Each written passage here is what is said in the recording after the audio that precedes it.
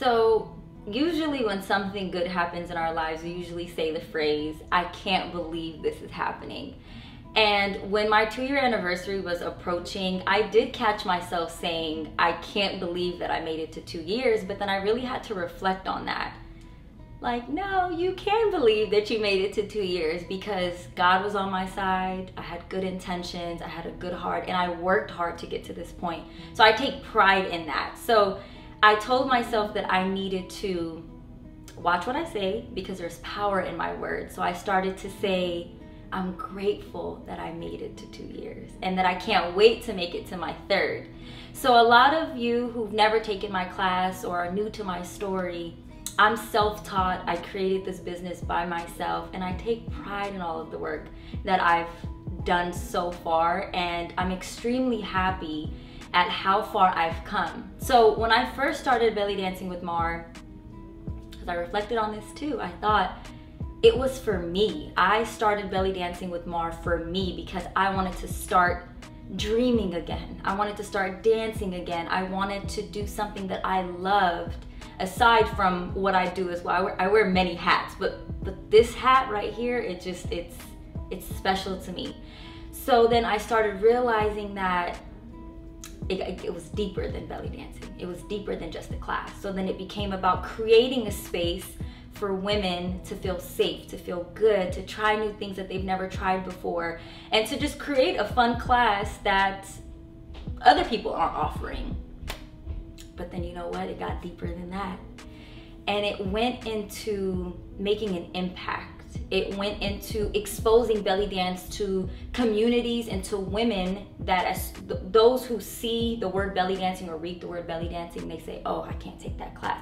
So exposing the culture, exposing the movement, exposing the dance to women who felt they couldn't do, because society made them feel that belly dancing only was allowed to be done by a certain body type or a certain skin color.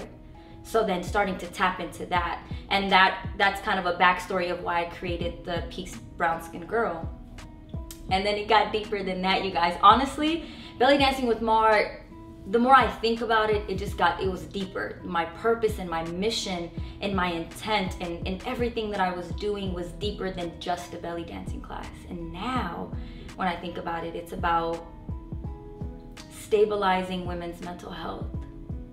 It's about building people's confidence and self-esteem. It's about teaching people how to love themselves and to pour into themselves, and teaching the concept of setting boundaries and removing toxicity out of your life, and really putting yourself first so you could pour into other people. It became about changing people's lives, but also saving people's lives, pulling people out of depression, pulling people out of a dark state, right? Changing people's mindset, helping people decrease their anxiety, helping people realize that they can get through it, that they can, they will, they must. I mean, if you know me, you know my motto is me versus me. So teaching people to not compare yourself to other people, and to put yourself first, and to only look at your journey, and to only compare yourself to who you were yesterday. I could go on and on. It's deeper than just belly dancing. So I take pride, but more than anything, I'm grateful. I'm grateful that God believed in me and put me in this position and said, I think that she's fit for this. Because I love to dance, but more than that, I love to help change people's lives for the better. And I'm doing that through dance. So I'm here to tell you that belly dancing is not an intimidating word. I am creating a culture, and I'm creating a new narrative for my community and for those around me to believe that they can be in this space, because it's not just about you coming to my class and leaving. I want to create a space that when you walk into my class, you walk outside even better than the way you walked in. And that is my mission, and that is my purpose. And I'm so excited for what's to come. I'm excited for everything that is coming my way, and I'm receiving it, and I'm grateful more than anything. And you know, this year, I wanted to share my students' testimonies, and I wanted my students to talk about their life and how they've been impacted, because I don't want you guys to think that I'm biased and just say great things about myself. And even when I'm saying all these things, I'm saying it in the most modest and most humble way.